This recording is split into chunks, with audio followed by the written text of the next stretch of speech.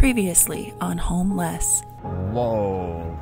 They just came in with truckloads and after truckloads after like 10 o'clock at night. Your tent is the closest. Where are you thinking, my God, you're going to knock my tent over? I stayed where I was at, so that way you didn't have to destroy my tent. With you in it? With me in it, I'm always ready to die. Can you take my picture now? What is bitch? What you talking about? I quit this bitch. Hey. Recording this shit. Hey. This is life for me. This is the only thing I got. There might be programs out there that might help me, but some stuff I got to do on my own. I got this paint set and I wanted to see if Kristy wanted it. That'd be great. I haven't heard anybody lately say that they wanted to get out of here. Like, people that are here are people that want to stay here. So you're not really in like company? No. I'm starting to notice that now.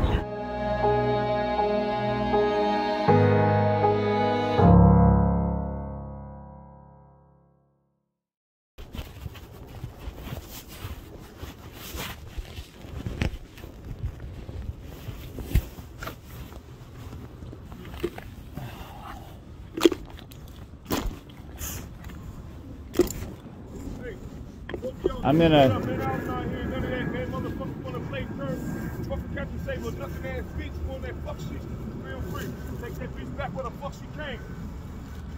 I'm just gonna give her a ride.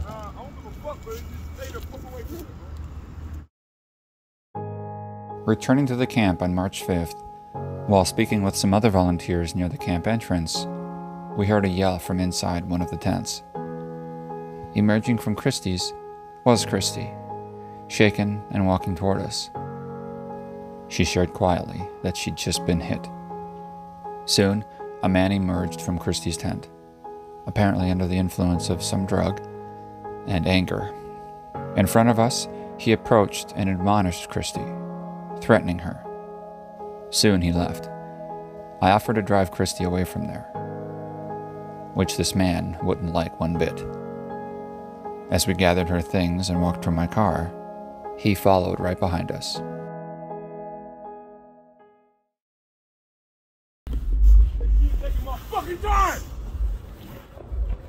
Let's go.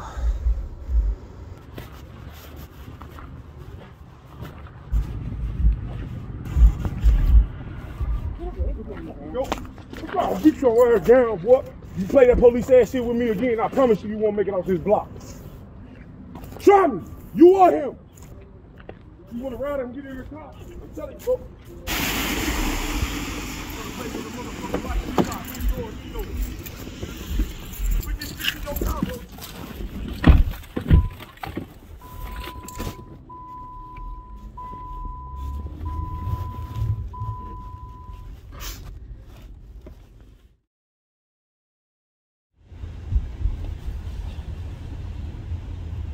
When I first got up here, I mean, like, I got introduced to prostitution. The man that I've been married to for the last 10 years ended up to be my pimp. Like, after that, I mean, it just went crazy after that. So getting hit on and getting yelled at and degraded and all this other shit kind of becomes a normal. Once I got introduced to drugs when I was 18 and came up here, I mean, it was over with. Crack cocaine was very popular back then, and it was a norm for everybody to do it. So I guess in a way I felt like I fit in, but I knew I didn't fit in when he would always hit me or degrade me and stuff like that. Like, I see my mom and dad go through that shit their whole entire marriage, but that is more like they was in love with each other. They couldn't be without each other, and they stayed with each other until they died. Like, I don't know. It's just something's different about it. So, but I guess in my situation, being hit by a man or being, I don't know, talk crazy to, I guess, downgraded by these men, it really don't bother me. In a way it does, but in a way it doesn't, because I know I'm a better person than that. I know that all that shit that's coming out of that man's mouth is not true. I know all that. So, I mean, to let that get the best of me is not that. And I'm a veteran too. Like, I take out men on a daily basis. So it's like, man, this is nothing. I guess what they say, looking for love in all the wrong places. Simple. Ain't no reason why somebody should be first meeting and decide they want to be together in a fucking tent. That does not make no sense to me. Not at all. This is where it went bad. 2 days ago, I had walked into his tent and he had another bitch tied to his bed. Tied up like this with her wrist and by her ankles for stealing some shit out of his tent. And I mean, I understand the stealing part and how people should be punished like that. I know in other countries they cut off your hands and fingers for stealing from people. But to do that and knowing that she only took your deodorant and your cologne, it's just pure humiliation and torture. It is. And to have all these people steady come inside of your tent and buy drugs from you while this woman is laying on the bed, I don't understand. What was she doing? Just laying there? Laying there crying. Like, that's just crazy as hell. Like, I don't understand that at all. You should not be able to have no choice over whose life gets taken and who survives. No. That don't make sense. And for people to allow him that much pull to control people's lives is fucked up. People like that need to be locked up. Does he have pull because he's the dealer or because people are afraid of him because he's intimidating? Yeah, that, and he's high-ranked vice lord. So why do you stay there? Because I have nowhere else to go. I mean, like, I don't have... I mean, you talk about not wanting to go to a shelter because of the trauma, but my gosh.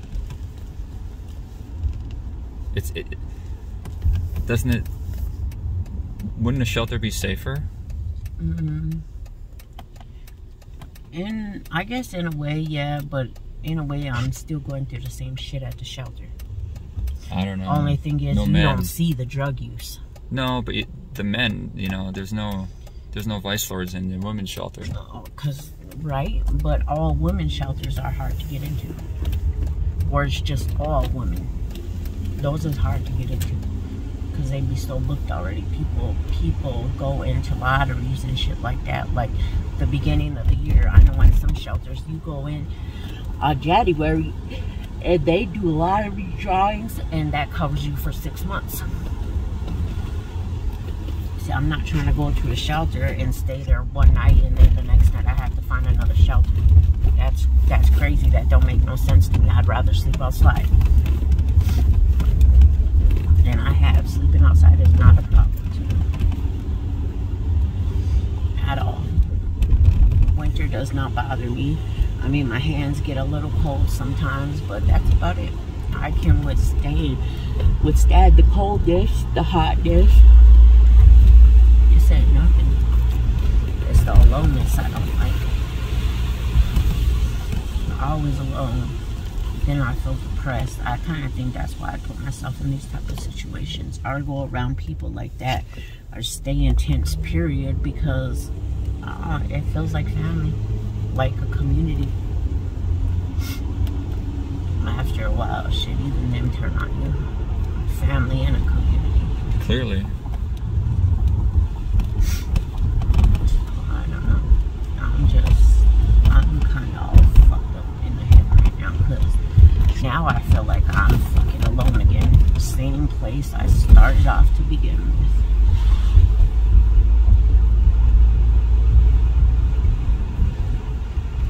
What's your dream? What's your hope to get back on your feet? How would you do it?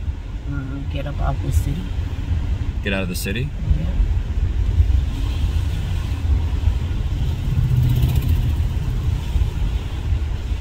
And go where? I don't know. I was thinking about going back to Sioux Falls, South Dakota, because my best friend's still down there. She has her own house and everything, and I don't know, she's been wanting me to come down there. So she don't do drugs, she don't drink or nothing. She wants to see me get myself back on the right track. What's stopping you from going there? Money, no place to go. I mean, I understand I can go to her house, but you know how it, I don't know if you know, but it's a type of feeling you get when you go to somebody's house and stay.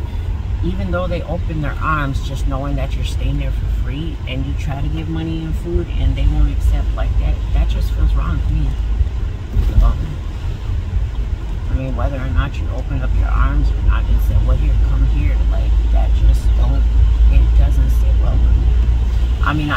would do the same too, but does it sit so bad that it would keep you from going there rather than? not really, no. I mean, it's just more of the funds. Like, I know that I have money and everything like that, but I don't know. I'm just sick of always giving up my money. Yeah, what's stopping you from taking a bus down there? Right now it's Saturday and buses only run on Tuesdays and Thursdays. So that stopped me. And who knows, we could get to Tuesday and what if I'm not here? What if I don't have the money? What if I'm dead? You don't have the money? I do. Well, I have the money now, but I can't leave now. Well, it sounds like you have an out. Yeah. If you're willing to take the jump. Yeah. I don't know how I feel about living in South Dakota. Being that close to the reservation. Reservation is not where I want to be. No, but you know, we got to do the best we can with what we got. Yeah. And if you have a safe place to go down there, you can always come back here. But it sounds like a step up to me. Anything would be a step up, Kristy. Yeah.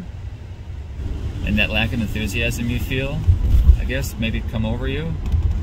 That maybe it's fear. Because it's like, oh, that's getting real. To go out to South Dakota. But, I don't know. Maybe that's what's keeping you from being able to get back on your feet. That fear. Fear of what? I don't know. Being on my own? Fear of stepping out and living. Like, having to deal with the things that maybe you're trying to not deal with now. I've seen that before. I've seen that in this camp. People want to stay there because to step out of that camp, even if they have the option to, it's hard because then they have to deal with, say, they might have legal issues or they have kids and they're worried about trying to rebuild that relationship or whatever. They're afraid to try because they're afraid to fail. But all those fears got to be overcome. Otherwise, you stay in that tent and you take that abuse. And it scares me. And he's not even after me.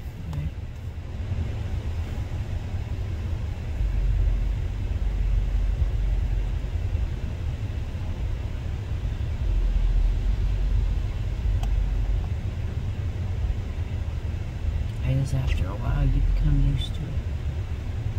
That's sad.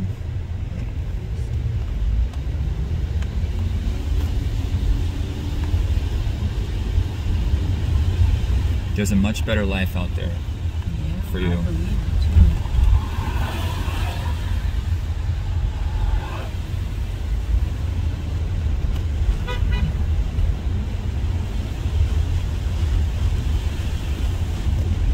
too. You're worth it.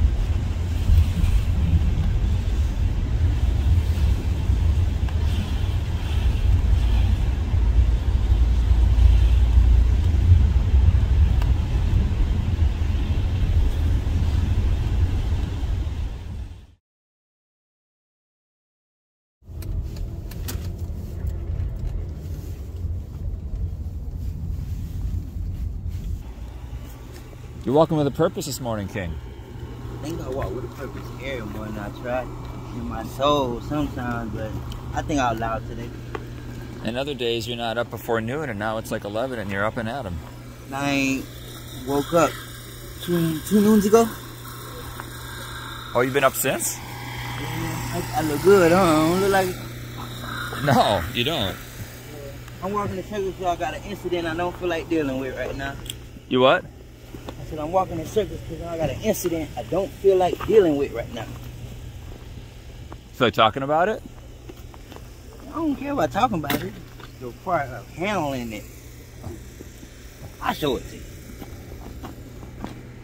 See, sometimes when you be in a blizzard, in a tent, you've been in there for so long, you got piss, you know what I'm saying? But you know what I'm saying? You want to piss in your piss cup. And it was snowing hell. You seen that snow, how that was coming down, bro? I ain't never seen so much snow fall so quick. So I had a big Polar Pop cup. You know what I'm saying? Big gulp cups. The biggest one. Forgot about that bit right outside my door. I guess you know. How ironic is that? That bitch landed in the fucking plastic thing, bro. It landed in the plastic thing, bro. It spilled in there. Oh, in that tray. Yeah. So that's piss. That's ice piss. Yeah, but it was in a big ass cup. And spilled in there. I thought that shit was funny and a joke. Hey, man, you fuck with my life, bro. I don't play no games, man. Mind your fucking business. Shit, man. I told you, man. You that fuck ass shit with that fuck ass bitch. Y'all think y'all playing Rescue Rangers and helping somebody? Fuck them. Say the fuck out my business, bro. I just gave her a ride. That's all. Stop rolling. Tell you, bro. I wasn't taking a side. Just giving her a ride. I've given you a ride. It's beyond that, man. It's beyond that. I didn't know. You didn't know after I'm telling you. I'm saying, man, the bitch was on some fuck ass shit. Who? Fucking Kristy, dumbass. Fuck ass police ass shit. I didn't get no one involved. I just gave her a ride. That's all. I'm not taking sides. Ain't about no sides, bro. Straight up. This shit that you don't know. I understand. That you don't see, and I'm telling you, motherfuckers. I get that. I'm not taking a side. I get that, bro. I understand you trying to do something that's the kindness of your heart. I get that, bro, but I'm telling you. Okay. I know what the fuck I know. Okay. All right. I'm here to listen. All right, all right. Trying to find a motherfucking way. I'm finna scoop that up. You know what I'm saying? It's not real solid froze. You know what I'm saying? It's slushy. Yeah, it's good to get rid of it now before it melts. Yeah, you know what or it'll pour into your tent. Yeah, it's gonna mix it with that. Well, I'm about to get it out of here. How do you deal with the drama around here? You don't. I mean, this confrontation. I mean, people are so emotional. With me, I learned how to block certain things that's irrelevant, that ain't harming me, ain't physically hurting me, or ruining my peace of mind. And my peace of mind is what I make. I can sleep through World War III. You know what I'm saying? As long as Jesus ain't calling, I don't get nothing. Do you ever? I don't know, when you see shit go down between people and it's getting really threatening. Oh, you have no idea, bro. No, I don't. I saw it Saturday and it freaked me out. Man, that's nothing.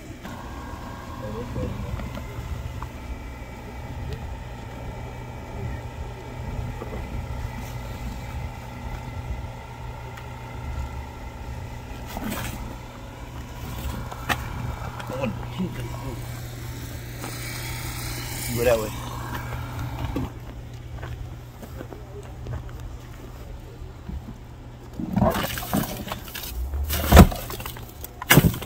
I'll let that milk.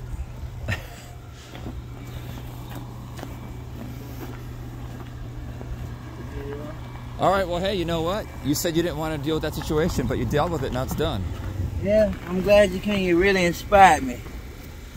I wouldn't have been able to figure out that shit was going to melt. I would have thought stupid like it was going to freeze some more. It froze, Yeah, but later this week it'll probably melt, so... Yeah. I'm going to spend an hour on this right here.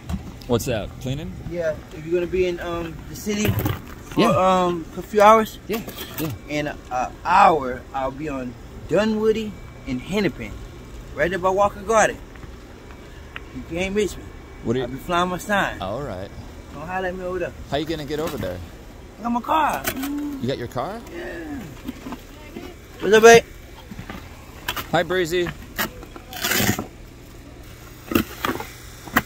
Like, I was thinking, they fill this place up with the max snow, the rest of the time it's snowing. Like, let's say they just fill that all the way up to where it's coming all the way and stacked up another layer on top. That shit melts. It's gonna be a lake. It already started. You have an ice rink over there. Man. You guys could go ice skating, play hockey. Fuck that. We're gonna be frozen in that bitch.